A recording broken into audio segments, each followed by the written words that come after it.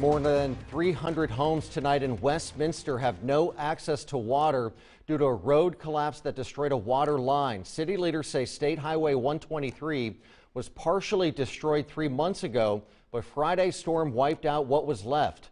Our Stephanie Borman tonight has the details.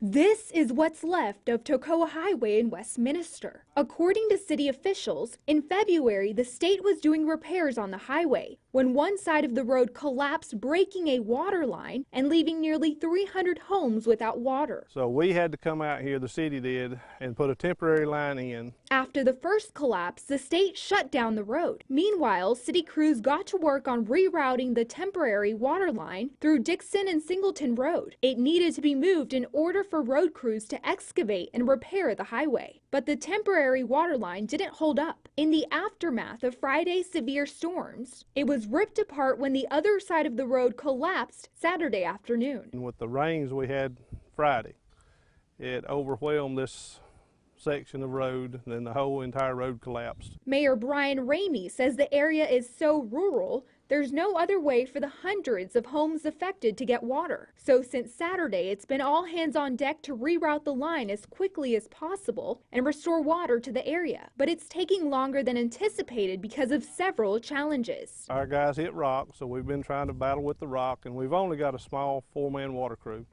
So we've been going as fast as we can. With no timeline of when water will be restored, several people have started donating bottled water and dropping it off at the fire department. Firefighters are distributing the water to those in need. Stephanie Borman, 7 News.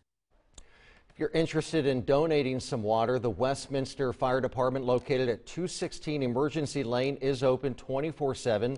If you're in need of water, you can drop by anytime to pick it up.